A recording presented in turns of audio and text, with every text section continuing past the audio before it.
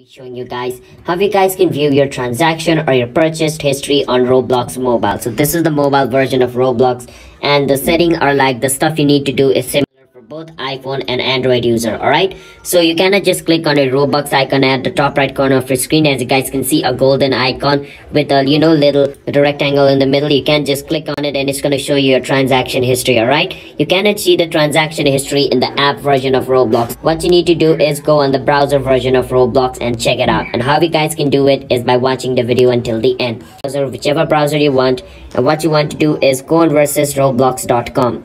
Once you go on the roblox.com, it's going to take you to the official website of Roblox.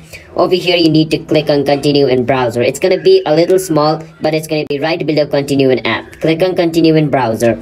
It's going to take you to the browser version of Roblox. At first, it's going to ask you to log in into your account, but I've already done that. That's why it's not asking me to. But you guys need to log in into your account in order to come onto this page. Once you come to this page, you can click on the Roblox icon at the top right corner of your screen, which is going to be right between your search icon and your setting icon.